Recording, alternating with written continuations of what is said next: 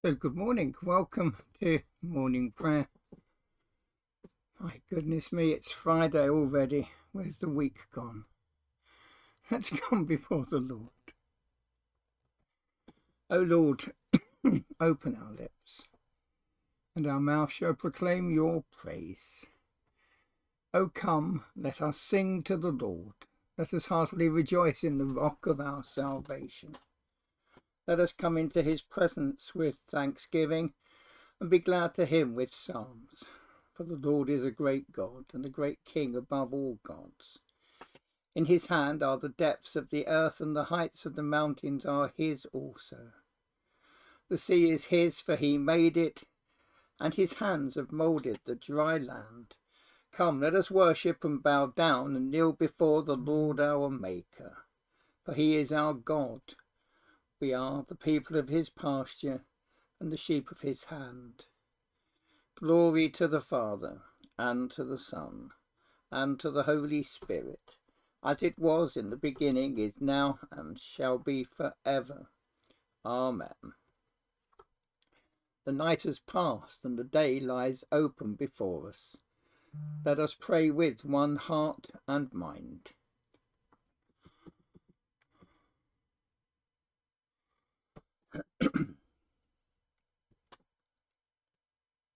As we rejoice in the gift of this new day, so may the light of your presence, O God, set our hearts on fire with love for you now and forever. Amen. Psalm 55. God, listen to my prayer. Pay attention to my cry for help. Hear me and answer me. My thoughts upset me. I'm very troubled. I'm troubled by what my enemies say about me. I'm upset because they say they will harm me. They cause me all kinds of suffering. When they are angry, they attack me with their words. I feel great pain deep down inside me. The terrors of death had fallen on me. Fear and trembling have taken hold of me. Panic has overwhelmed me. I said I wish I had wings like a dove. Then I would fly away and be at rest. I would escape to a place far away. I would stay out in the desert. I would hurry to my place of safety. It will be far away from the winds and storms I'm facing. Lord, confuse the sinners and keep them from understanding one another. I see people destroying things and fighting in the city. Day and night they prowl around on top of its walls. The city is full of crime and trouble. Forces that destroy are at work inside it. Its streets are full of them who cheat, full of people who cheat others and take advantage of them. If an enemy were making fun of me, I could stand it. If he were getting ready to oppose me, I could hide. But it's you, someone like myself. It's my companion, my close friend. We used to enjoy good friendship at the house of God. We used to walk together among those who came to worship. Let death take my enemies by surprise. Let them be buried alive, because their hearts and homes are full of evil. But I call out to God, and the Lord saves me. Evening, morning, and noon I cry out, I groan, and he hears my voice. Even though many enemies are fighting against me, he brings me safely back from the battle. God has been on his throne since ancient times and does not change. He will hear my enemies and make them humble. That's because they have no respect for God. My companion attacks his friends. He breaks his promise. His talk is as smooth as butter, but he has war in his heart. His words flow like olive oil, but they are like swords ready for battle. Turn your worries over to the Lord. He will keep you going. He will never let godly people be shaken. God, you will bring sinners down to the grave. Murderers and liars won't live out even half of their lives. But I trust in you. Glory to the Father, and to the Son, and to the Holy Spirit, as it was in the beginning, is now, and shall be for ever. Amen. Judges chapter 11, verse 29 to the end of the chapter. Then the Spirit of the Lord came on Jephthah. He went across the territories of Gilead and Manasseh. He passed through Mizpah in the land of Gilead. From there he attacked the people of Ammon. Jephthah made a promise to the Lord. Jephthah said, "Hand the Ammonites over to me. If you do, here's what I'll do when I come back from winning the battle. Anything that comes out of the door of my house to meet me will belong to the Lord. I will sacrifice it as a burnt offering." Then Jephthah went over to fight against the Ammonites. The Lord handed them over to him. Jephthah destroyed 20 towns between Aroer and the area of Minnith. He destroyed them all the way to Abel Keramim. So Israel brought Ammon under their control. Jephthah returned to his home in Mizpah, and guess who came out to meet him? It was his daughter. She was dancing to the beat of tambourines. She was his only child. He didn't have any other sons or daughters. When Jephthah saw her, he was so upset that he tore his clothes. He cried out, "Oh no, my daughter, you filled me with trouble and sorrow. I've made a promise to the Lord and I can't break it." "My father," she replied, "you've given your word to the Lord, so you do to me what you promised to do. The Ammonites were your enemies, and the Lord has paid them back for what they did to you. But please do one thing for me," she continued. "Give me 2 months to wander around in the hills. Let me weep there with my friends. I want to do that because I'll never get married." "You may go," he said. He let her go for 2 months. She and her friends went into the hills. They were filled with sadness because she would never get married. After the 2 months were over, she returned to her father. He did to her just what he had promised to do, and she was a virgin. So that became a practice in Israel. Each year, the young women of Israel go away for 4 days. They do it in honor of the daughter of Jephthah. He was from the land of Gilead. This is the word of the Lord. Thanks be to God. Raise us up, O God, that we may live in your presence. Come, let us return to the Lord, who has torn us and will heal us. God has stricken us and will bind up our wounds. After 2 days he will revive us, and on the 3rd day will raise us up, that we may live in his presence. Let us strive to know the Lord. His appearing is as sure as the sunrise. He will come to us like the showers, like the spring rains that water the earth. O Ephraim, how shall I deal with you? How shall I deal with you, O Judah? Your love for me is like the morning mist, like the dew that goes early away. Therefore I have hewn them by the prophets, and my judgment goes forth as the light. For loyalty is my desire, and not sacrifice, and the knowledge of God rather than burnt offerings. Glory to the Father, and to the Son, and to the Holy Spirit, as it was in the beginning, is now, and shall be for ever. Amen. Raise us up, O God, that we may live in your presence. Luke 17, verses 1 to 10. Jesus spoke to his disciples. "Things that make people sin are sure to come," he said. "But how terrible it will be for anyone who causes those things to come. Suppose people lead one of these little ones to sin. It would be better for those people to be thrown into the sea with a millstone tied around their neck. So watch what you do. If your brother or sister sins against you, tell them they are wrong. Then if they turn away from their sins, forgive them. Suppose they sin against you 7 times in 1 day. Suppose they come back to you each time and say, 'I'm sorry.' You must forgive them. The apostles said to the Lord, "Give us more faith." He replied, "Suppose you have faith as small as a mustard seed. Then you can say to this mulberry tree, 'Be pulled up, be planted in the sea,' and it will obey you. Suppose one of you has a servant ploughing or looking after the sheep, and suppose the servant comes in from the field. Will you say to him, 'Come along now and sit to eat'? No. Instead, you will say, 'Prepare my supper. Get yourself ready. Wait on me while I eat and drink. Then after that you can eat and drink.' Or you thank the servant because he did what he was told to do. It's the same with you. Suppose you've done everything you were told to do. Then you should say, 'We're not worthy to serve you. We have only done our duty.'" This is the word of the Lord. Thanks be to God. Forsake me not, O Lord.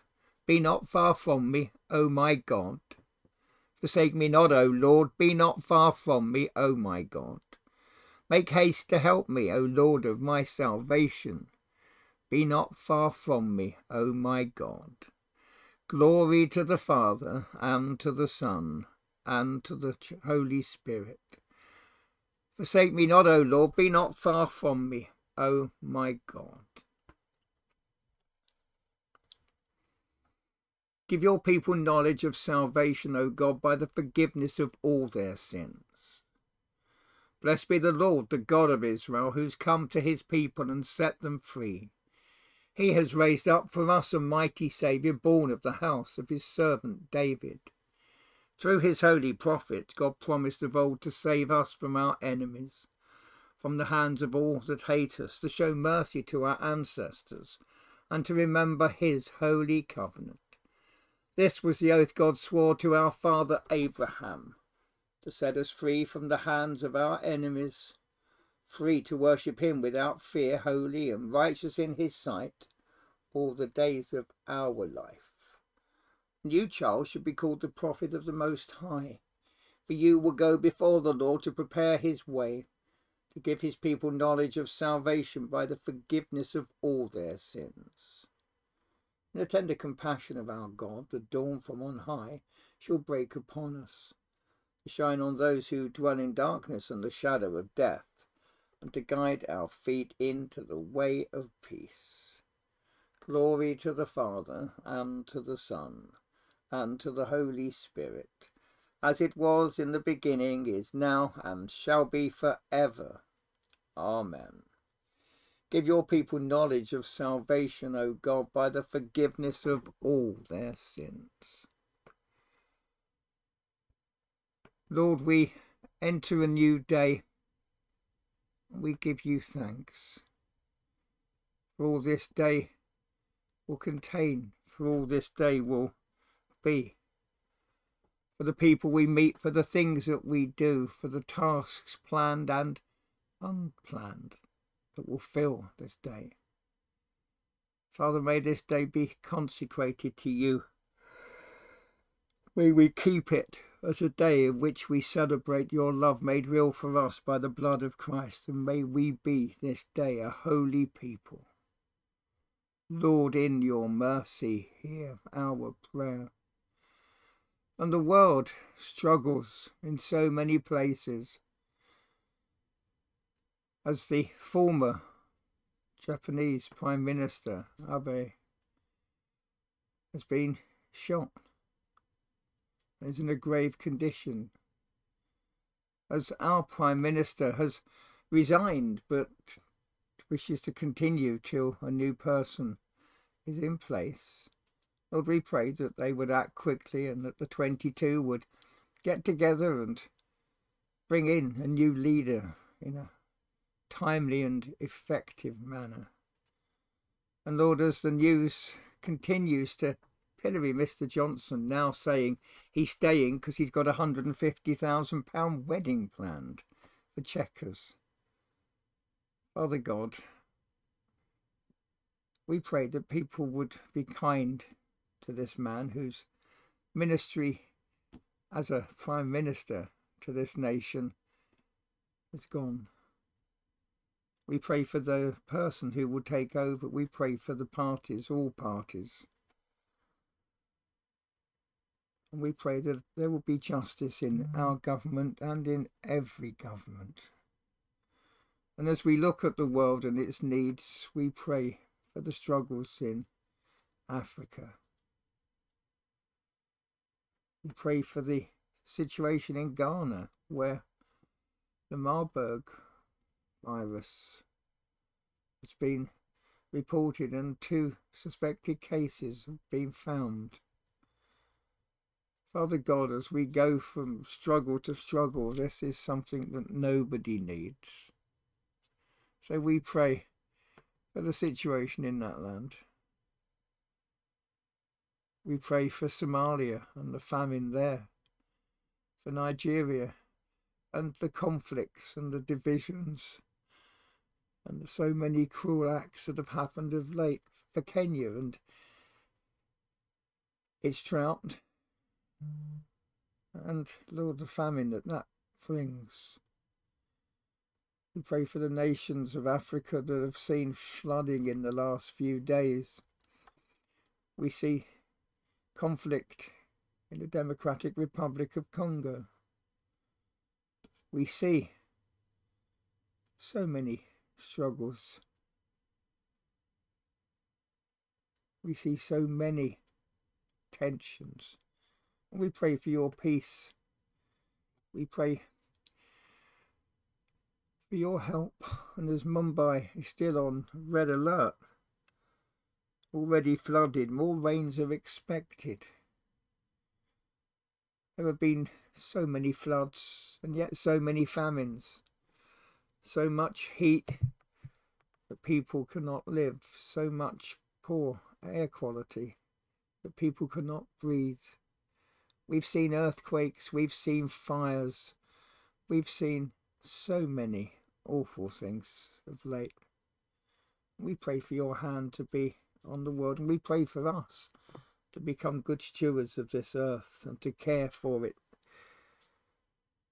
For Lord, in the brokenness we have inflicted, we now suffer.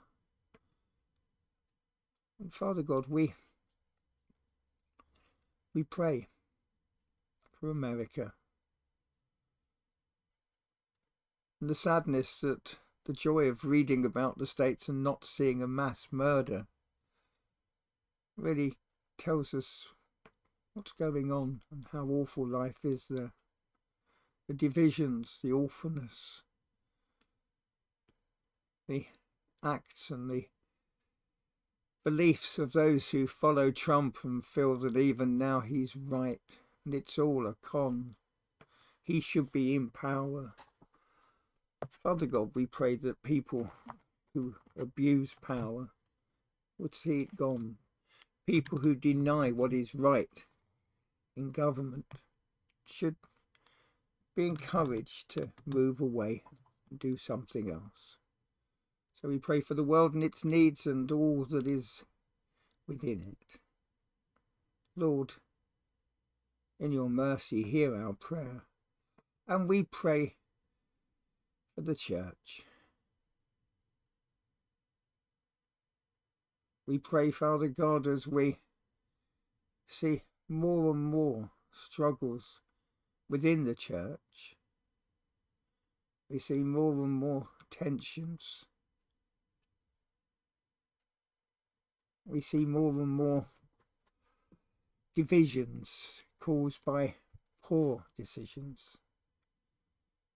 Father God, we pray for the unity of the church. We pray that, like politics, left or right, high or low or centre, we would find a unity in the Word of God and in Christ, God made flesh. Lord, heal your church, we pray. Lord, in your mercy, hear our prayer. And Lord, we pray for the people we know and love, those from our homes, our churches, our families. And we thank you that as Wendy continues to recover, as Philip's pain, we pray, begins to get better. We pray for him and for so many that we know this day. I think I'm up to 18 in the last day and a half who have tested positive for COVID, including my sister and brother-in-law and members of my own family elsewhere. And Father, the breathing is difficult for some. Their health is disturbed and they are forlorn.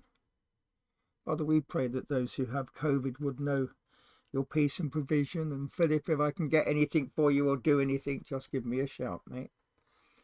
We pray this day for a servant of St. Editha's, a man who has given much and is so passionate about the place. We pray that Stan, who has a hip hop today and also needs a new heart valve, that he would come through his surgery and he would recover well. Father, we pray for the people we know who have treatment this day. We pray for the people who should have treatment this day, but not.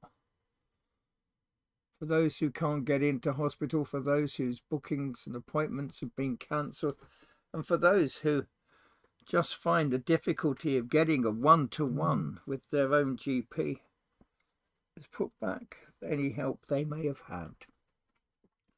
So we pause and we lift before the Lord the names on our hearts and minds.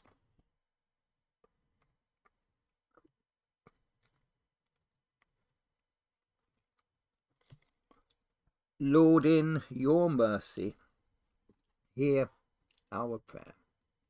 Almighty God, you've broken the tyranny of sin and have sent the Spirit of your Son into our hearts, whereby we call you Father.